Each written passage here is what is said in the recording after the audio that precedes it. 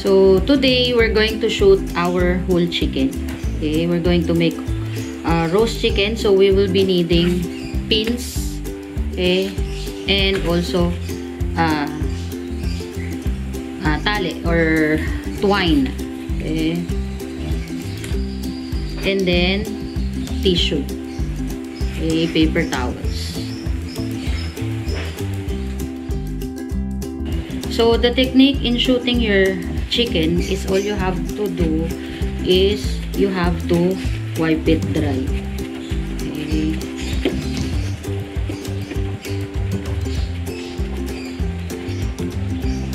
Be careful not to tear off the skin.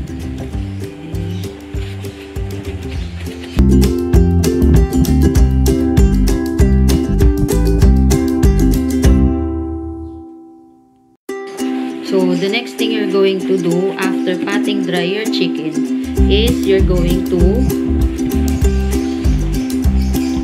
maglalagay kayo ng insertion. So you're going to fold your paper towel like this, okay, to make the chicken plump, okay, under the skin.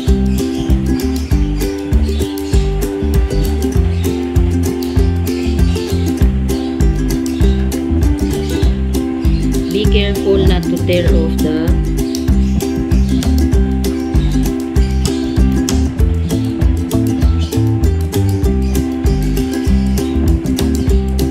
chicken.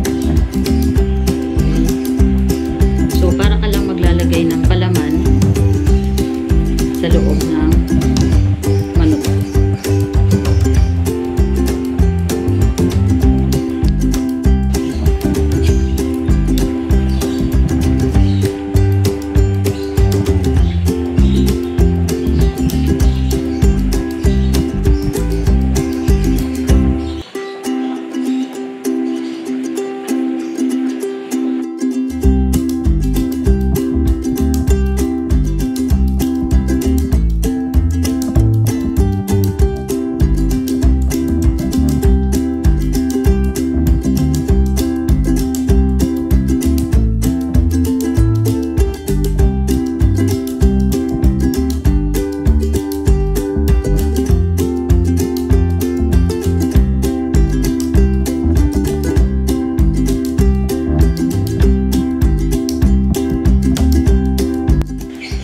But before tying your chicken, make sure to put something inside para umangat tong bandang part ng dress.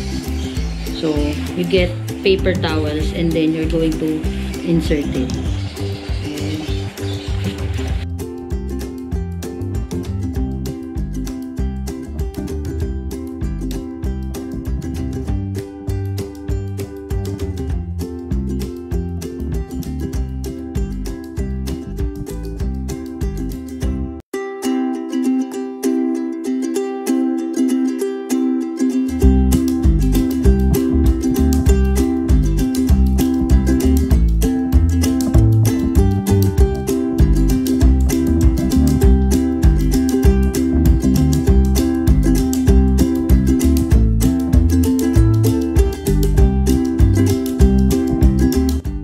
Next is you're going to tie off your chicken. Itatali mo na siya. Okay.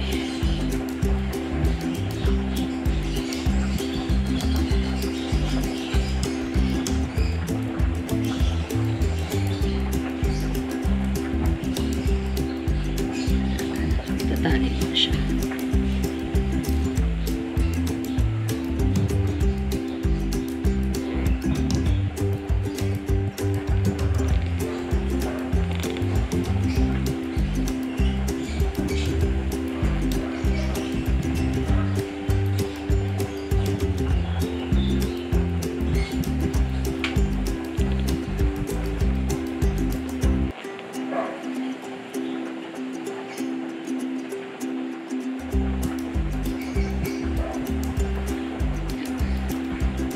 After tying your chicken, okay, using the safety pin, ipipin natin yung wings na nakaganito. Okay, like this. make sure to secure the pin at hindi siya makikita. Okay, so let's pin our chicken.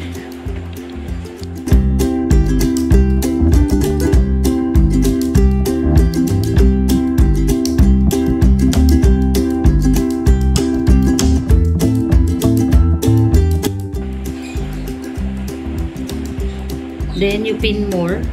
Okay, hindi naman makikita yan.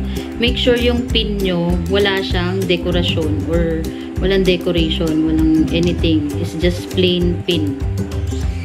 Okay.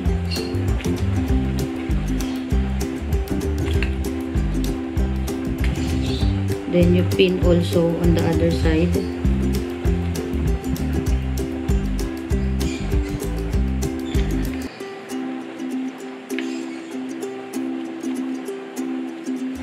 We pin this also.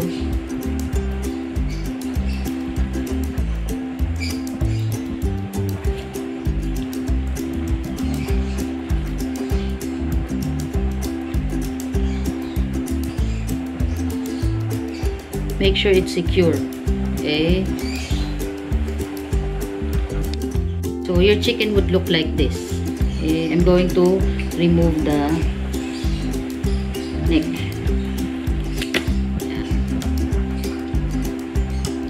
So, this is my roast chicken. Pero, parang kailangan pa ng konting pin dito sa side. So, yung pin nyo is ganito yung itsura. Okay.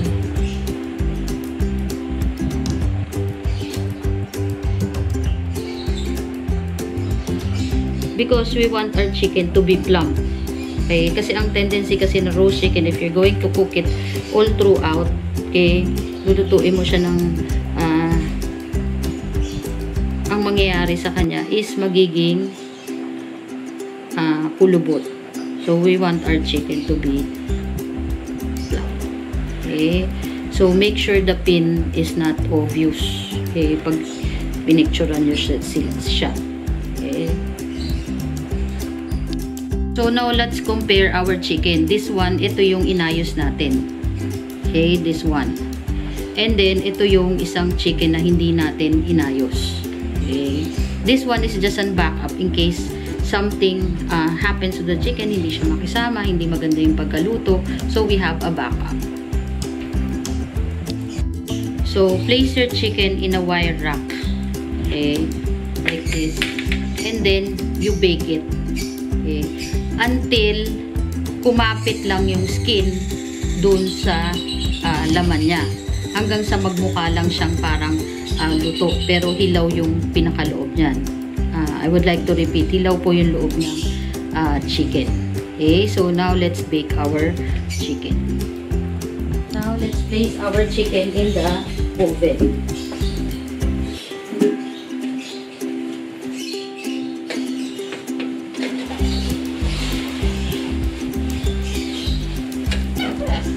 So this one, so we have our soy sauce, okay, Coco brand. So, ilalagay mo lang siyang ganyan. And then, you're going to add food coloring.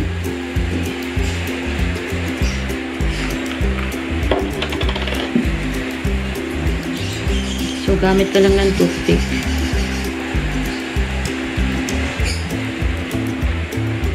Then, mix mo na siya. So, this is your paint for your roast chicken.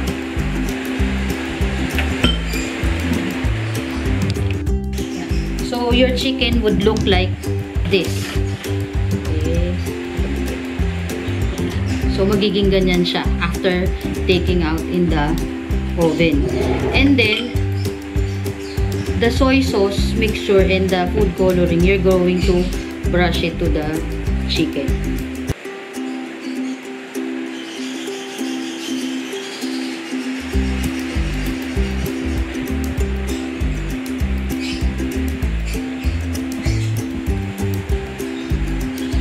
Habang mainit siya.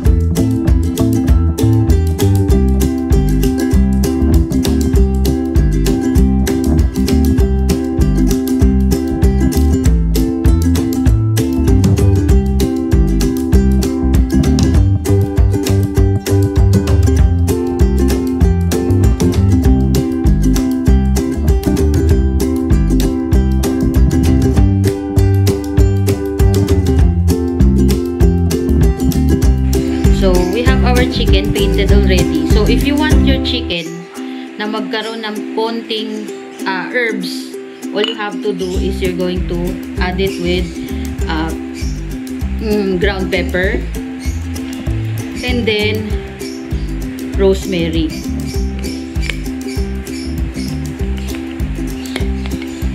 So, imimix nyo lang siya. So, if you wanted the effect na parang so, all you have to do is yung kaninang mixture na ginawa natin, ihahalo natin ng konti.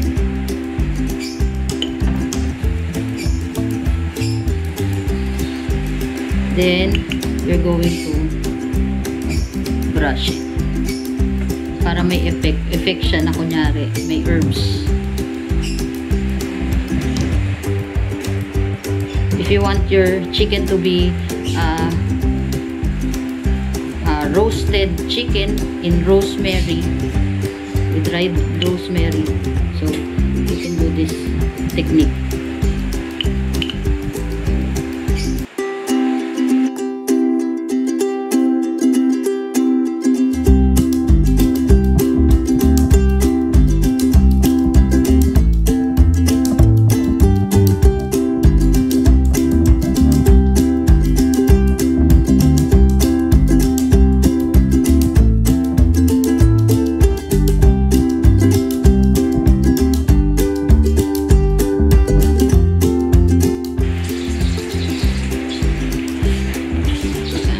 So, for the chicken, of course, we need lemon.